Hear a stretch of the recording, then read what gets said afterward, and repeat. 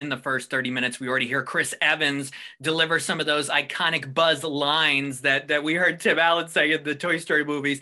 Angus, were they the trickiest to incorporate and for Chris to deliver? We always wanted to find a place where they were appropriately inserted so it didn't feel like it was unnatural. But as far as Chris's delivery, I think he was very quick to pick it up and run with it. We wanted him to make the character his own and not feel like he was impersonating Tim Allen. He had a lot of respect for Tim's performance. It's really cool and it's super tactile.